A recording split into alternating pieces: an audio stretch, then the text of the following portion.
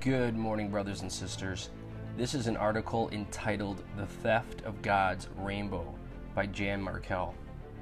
Believe me, I would rather write about the Lord's soon return than gay pride, or rather, gay depravity. God introduced the rainbow in Genesis 9. It was part of a promise he made. A whole twisted movement hijacked it. In America, the month of June is set aside to celebrate the gay lifestyle.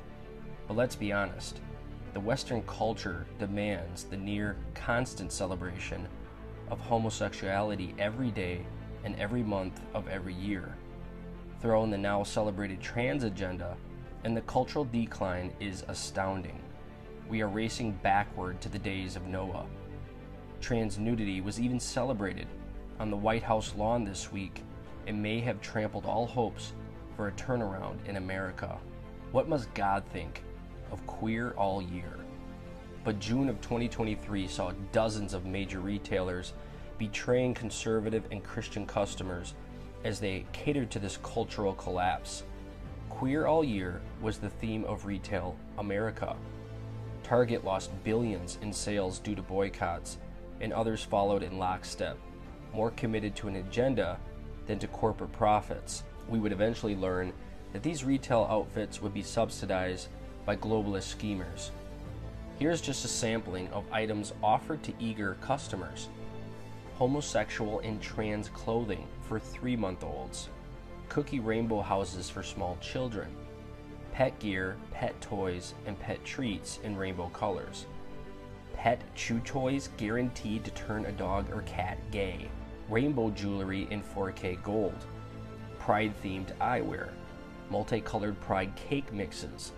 Baby Always Proud bibs, and special pride boxes of Pop-Tarts targeting youth on Instagram. Jesus had grace, but spoke truth. Our Romans 1 culture celebrates this, and as Christians, we must respond with grace and love and kindness to every person trapped in the deadly blindness of the LGBTQ lifestyle. But many once solid churches and denominations are going along to get along and will not speak out about the biblical warnings. Jesus represented grace and truth. There is no way to be kind and gracious while refusing to tell people the truth that the way of sin is the way of death. The path of sexual immorality that our culture insists is so wonderful is actually a path to destruction. God's throne and a rainbow. John sees a glorious throne of God surrounded by a rainbow, Revelation 4:3. That reminds us that the rainbow belongs to God, not a sinful sexual culture.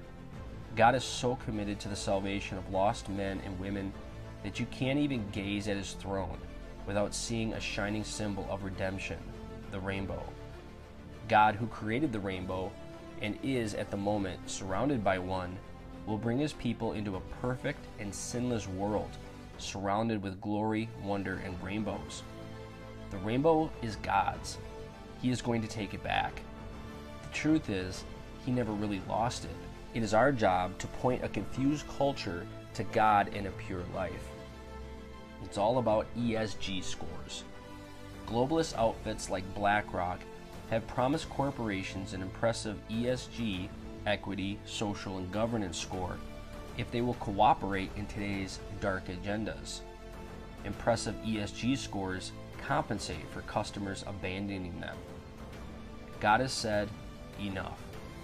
What do you think the last days would look like, since we're in the midst of them? Man's sinful activity is begging for God to send his Son to rescue his bride from the depravity.